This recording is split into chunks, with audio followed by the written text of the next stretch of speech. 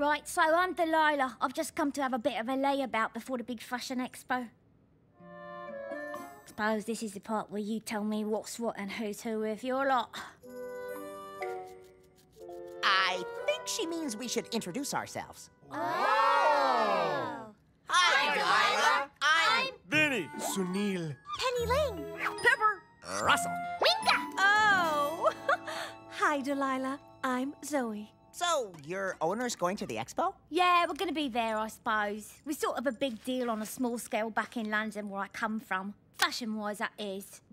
Does that make sense to you? No, and I find that makes her strangely appealing. Ooh, I find you strange too, Ducky. She thinks I'm a duck? We're all going to be on the cover of a fashion magazine. You may have heard of it. Très blasé. Yeah, well, that's nice. It's nice, if you know what I mean. Haven't No, the not really. foggiest. Oh, she is a riddle wrapped in a mystery inside of an enigma floating on a sea of what the heck? Let's see, how do I put this? Being in a photo shoot is all that, but when you've been a fashionista as long as I have, they're kind of been there, not sure why I did that.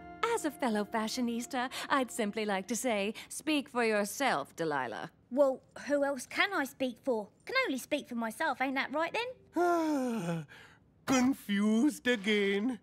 Look, I'm not trying to rain on your parade, but after a while, even big events like the Fashion Expo seem sort of old chapo. Oh, could you tell us what the Pet Fashion Expo is like? Blythe is really excited about it!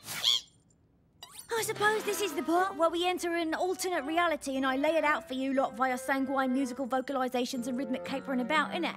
Well, that clears it up. Oh, no, I'm lightheaded. Does that mean we're about to do a musical fantasy? Yeah, like, whatever. But I will warn you that when it comes to this kind of thing, I can get alarmingly upbeat.